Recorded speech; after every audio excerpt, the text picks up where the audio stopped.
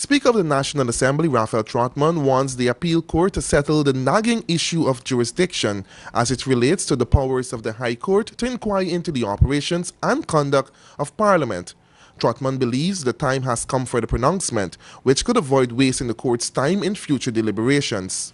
Again, I'm asking the court, what are the protocols if and when you end up in court? But it can't be for everything that committees, budget, ROE, withdraw, but we just seem to be using the courts now as if it is the supervising authority of the National Assembly, and that is not so.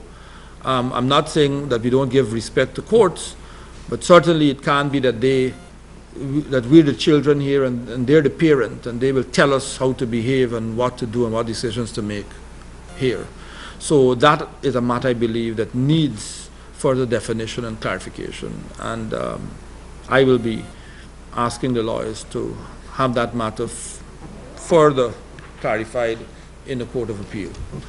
On the issue of Justice Ian Chang's ruling on Minister Clement Roy's gag order, Trotman says while he respects Justice Chang's counsel, the ruling reveals some grey areas since the submissions that were submitted by Attorney General Anand Nandal were flawed. I just thought that I would point out some inaccuracies which obviously crept into the mind of the learned Chief Justice. On page 10, for example, he says the Speaker allowed the motion to be debated, well, this is another one, despite objection from the government side of the National Assembly. It's almost as if because the government objects, as of right, I have to accept their objections. That's another one that caused me some disquiet.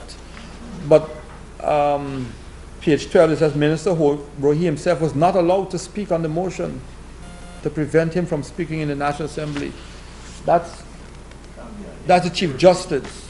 That's the Chief Justice. And in the submissions of the learned Attorney General, he did list that as one of the things that... Trotman, who also chairs the Committee of Privileges, told reporters that that body will be meeting soon to discuss the issue at length with the aim of finding an early resolution. The Minister himself is not the subject of any proceedings before the Committee of Privileges. He is, in fact, a member of the committee. I expect him to appear and to sit and to participate, if he so desires, in the committee.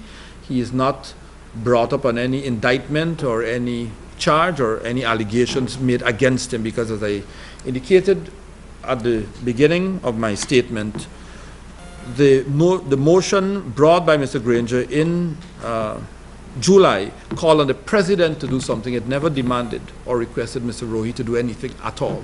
The National Assembly is expected to reconvene on January 25th. For Capital News, Leroy Adolphus reporting.